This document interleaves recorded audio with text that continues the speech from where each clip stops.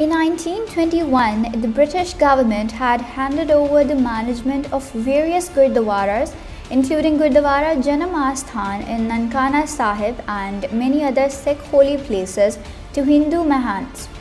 Jathedar Lachhman Singh and his 250 soldiers arrived at the Gurdwara to demand the release of Nankana Sahib.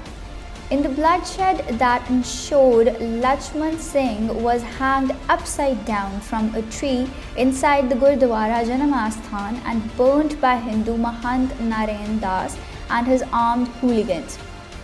By sacrificing their lives, Sikh warriors succeeded in recapturing the birthplace or the Gurdwara from the Hindu Mahants. A ceremony is held every year to commemorate the sacrifice of Sikhs. A century has passed since this tragedy. Head of the Pakistan Sikh Gurdwara Prabandhak Committee, Sardar Satwant Singh, explained that the Jand tree at Gurdwara Janam Asthan has been preserved to commemorate the martyrs. Pakistan has decided to issue visas to India's Sikh pilgrims to attend the religious ceremony of the 101st anniversary of SAKA Nankana Sahib massacre on 21st February.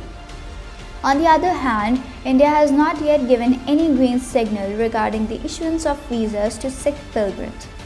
Pakistan has always been hospitable towards the visitors and is in favor of spreading peace and harmony across the borders, whereas it seems like India never wanted a solution other than war.